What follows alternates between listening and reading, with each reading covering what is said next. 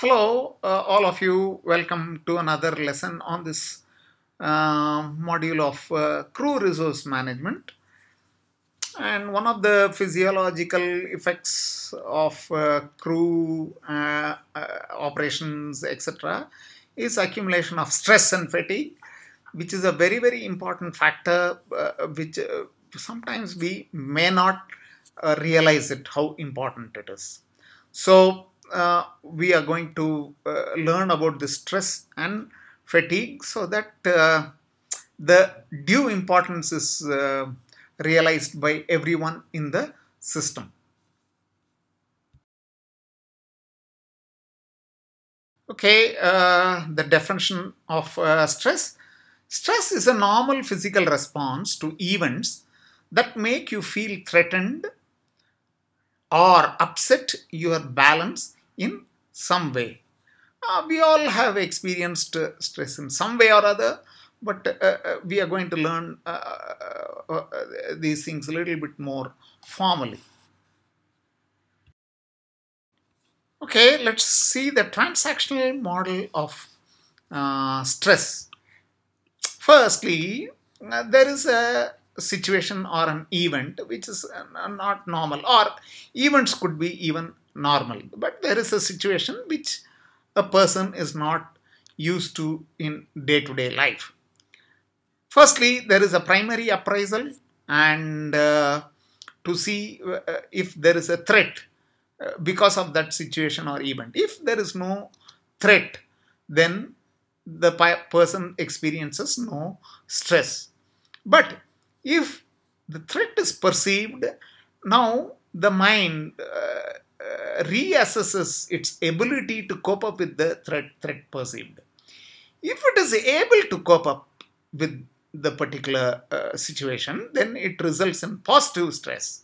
And if it is not able to cope up, then it results in stress, which is what is we call normal stress.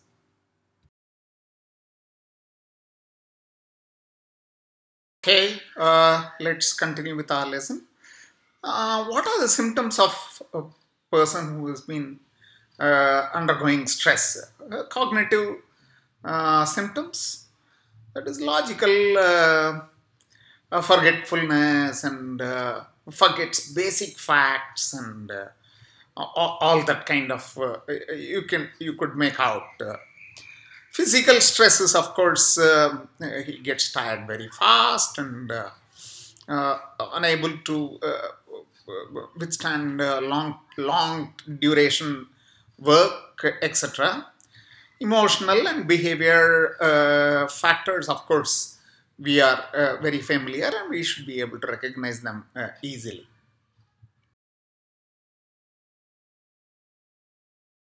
As you will see, and I think we have learned from our other video lessons also, luckily all types of stress are not bad for health. There are some positive stresses which we call eustress and negative stress which is called distress, which we will see a little bit in detail.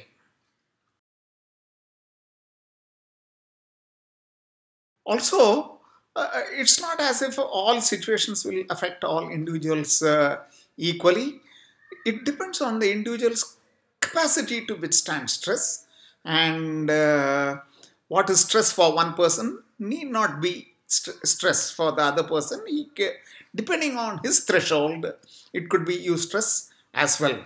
What are those factors? Heredity, disposition, self-directedness, persistence, internal locus of control, purposeful procrastination, personal disposition, mindset, and person who enjoys new experiences and who's able to take things positively. They are able to withstand situations much more easily, and any situation is eustress situation for them.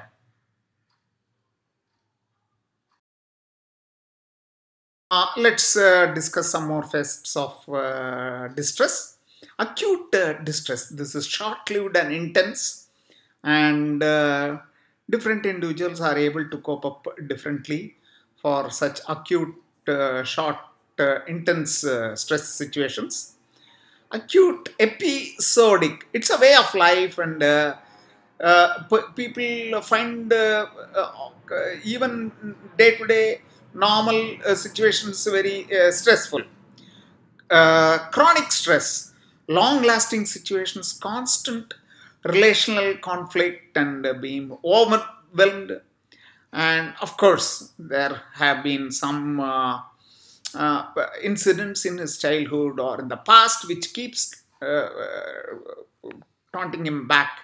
And so they find that generally things are stressful all the time. Let's discuss some factors affecting performance of stressful situations. Firstly, physical performance. Firstly, the process of adaptation. First of all, what is a physical stressful situation? When you are flying, sudden change in engine noise, or some sudden happening, or things like that. So there is a process of adaptation, and your body is stimulated to a high level of our alertness. And if this situation is very acute, or if it is very intense, if it is very high, then it leads to panic situations. At the same time, mental stressful situations, reduced vigilance, and poor, it results in poor judgment and memory. Sometimes we are not able to think logically and take decisions logically, resulting in poor judgment. We are in a hurry, and we forget the need to be steady. We can often relate it to emergent situations, and people doing very, very obvious and silly mistakes. This is what is the attributing factor, if you ask me. So that means you have been affected by stress, and uh, you're losing your ability to uh, judge correctly. However, if you are aware of the situation, then maybe you'll be able to think slowly and then take correct decision. Let's discuss some more mental factors that affect mental performance. Lack of interest and tendency to cut corners, unwilling to take decisions, increase risk taking by just unmeaningfully cutting corners, and hurried actions, and fixation on single issues. He has been, somebody has pointed out, some higher up has pointed out, and so he keeps talking about it, and he tries to pay over emphasis on such issues. These all could be mental symptoms of a person having been affected by stress. As multi crew, we all have a responsibility to recognize each other's stress levels. Of course, mild stress is always there, without trying to overdo things, and we should be able to intelligently recognize if each one of us is under stress. What are such symptoms? Return to old procedures, use of non standard phraseology, use of negative language, confusion in locating items, etc. That means being disorganized, interpersonal conflicts, constant interpersonal conflicts, that is, which is not normal, his self, aggression, and withdrawal. Withdrawal means not interested, or I don't care kind of attitude. So these are the symptoms of a person who has been affected by stress, and it's a good way to remember and recognize each other's stress levels.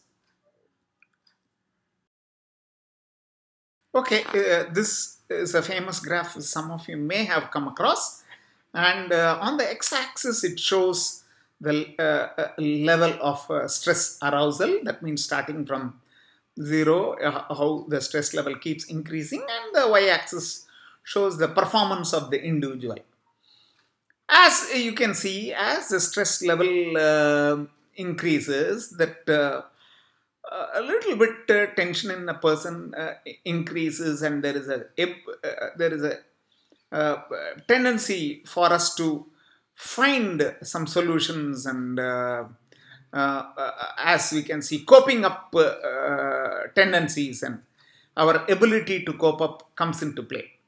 So as we continue the stressful situations and we are able to cope up, and we feel very encouraged, and we feel it's a kind of a feel-good factor, and we are in great comfort zone, our performance actually increases. That's what they say. As your stress level increases to a certain level, your performance actually increases, because your ability to cope up with stress is improving, and so you are very encouraged and you are very happy with your own ability to cope up with stress. So your performance also increases. However, at some point, as I have shown in this orange arrow where it has stopped, where the graph has peaked, that's the peak stress level. When it reaches peak stress level, we reach something called optimum performance level. And so far the body is able to trying to cope up with situation, and it is spending more energy, and it is working a lot. Your systems are working to cope up with stress, and it is achieving, and it goes on like that. But if the stressful situation continues for some more time, or if it aggravates further, then you are not able to cope up with these situations at all. Then you are encountering something called distress. The body becomes exhausted, your mind becomes exhausted, you absolutely lost your ability to cope with stress, and you present so many other stress symptoms and things like that. So these are the stages of stress combat or stress coping behavior, you could say. So if you are aware of it, then you are able to meet up with stressful situations much better.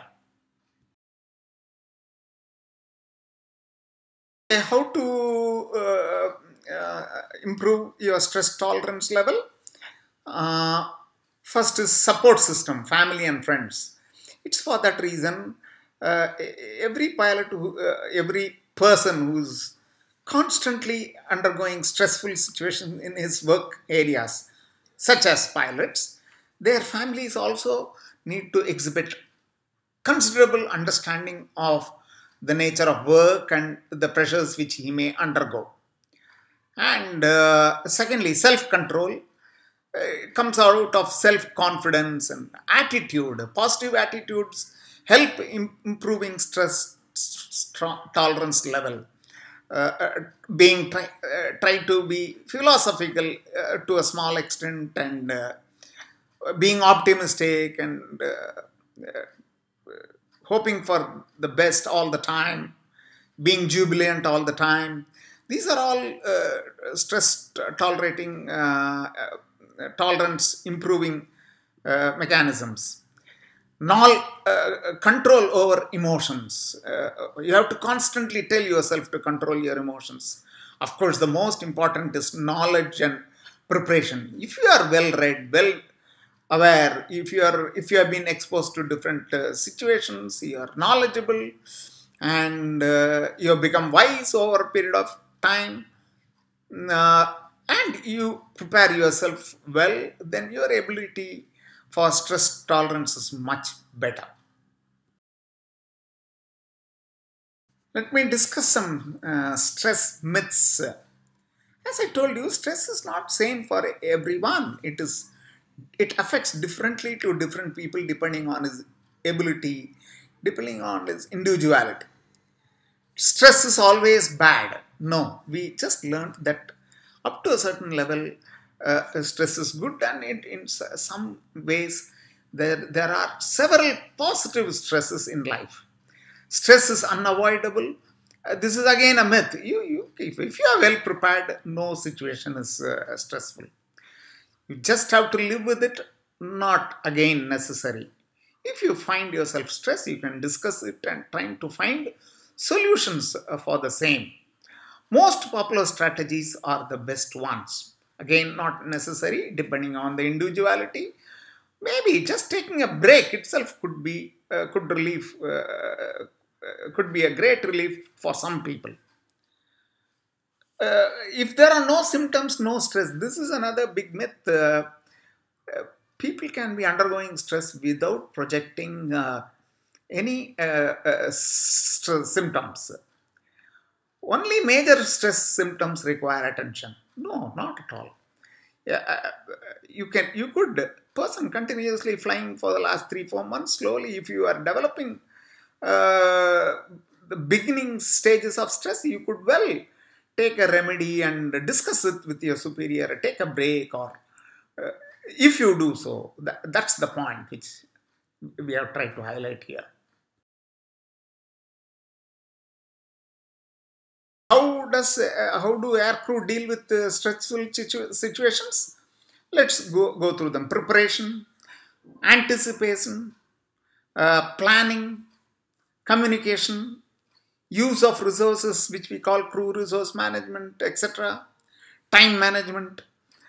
If the airline enables such factors and the aircrew themselves are aware of this and uh, avoid coming late and trying to be more communicative, all such factors, such measures will can reduce your stress level much less.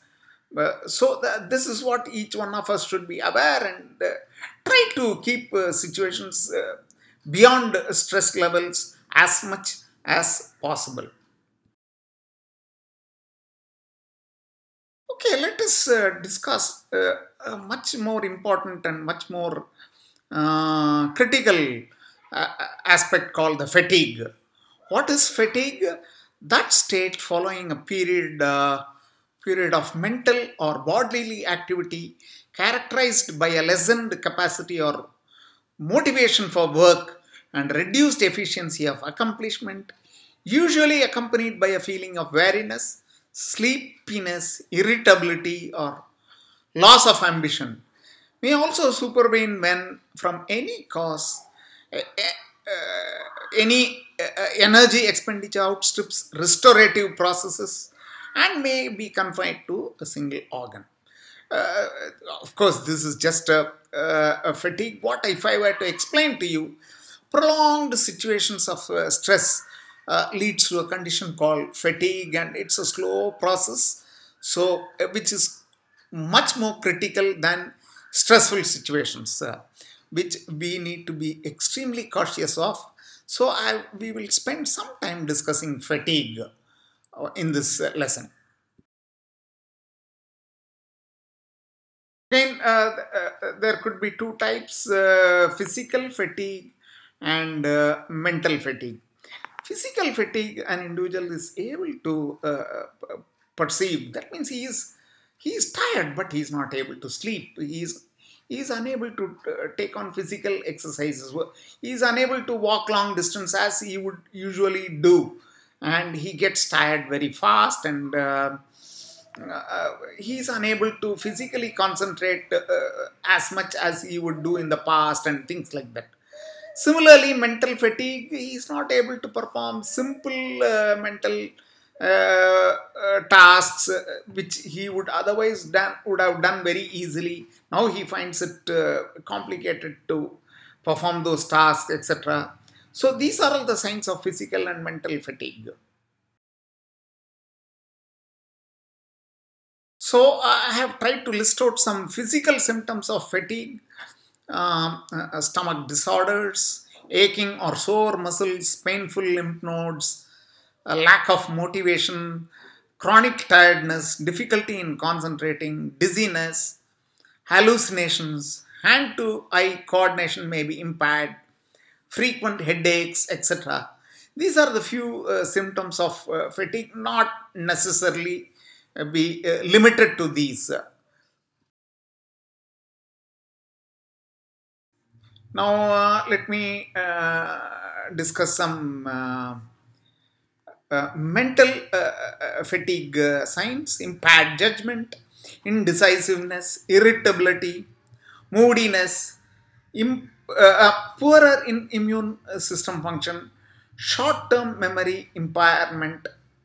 There may be problems organizing thoughts and finding the right words to say, etc. etc. These are the symptoms of mental fatigue which one needs to understand and recognize. Okay, though I have called it as treatment to stress and fatigue, I would call stress and fatigue coping measures.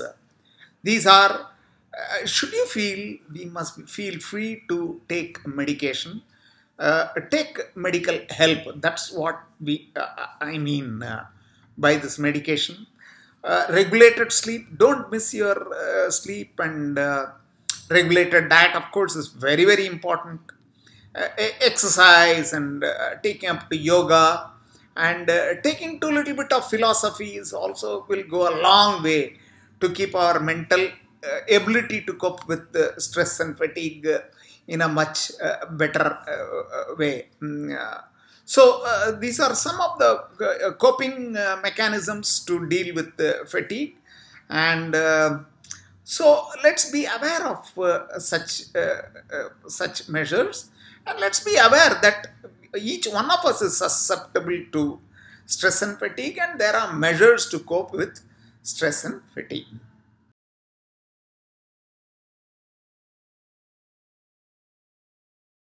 Uh, to sum up, stress and fatigue are not such simple topics to sum it up in a 30-minute lesson. There's much more to it, and there's lots of research which is going on. I have tried to collect the best of such uh, uh, lessons and put it on my website so that we are aware of several other things, several other facets of stress and fatigue, so that we can keep ourselves going, because jobs by nature is stressful, and we need to go a very long way. So that's what is the point. So I'm sure you enjoyed this small introduction kind of lesson to stress, and there's lots to read, and which I'm sure you are going to come across over a period of time. Once again, I will expect some critical, though I've been getting very critical reviews on some of my lessons. It's mainly on the quality of audio, etc., which is kind of beyond my help. Beyond, sorry, it's kind of beyond me, because eventually we will do it professionally and put in a professionally recorded studios. What I will request is critical uh, critical comments on the content and what else could have been covered, etc., etc. So that's what I would expect. Of course, one is aware of and one is aware of the limitations of recording such lessons in amateur fashion. Uh, but we promise that we will do it much more professionally in our as we grow. Thanks once again for listening, and please feel to offer your comments, and that way we feel very encouraged. Thank you.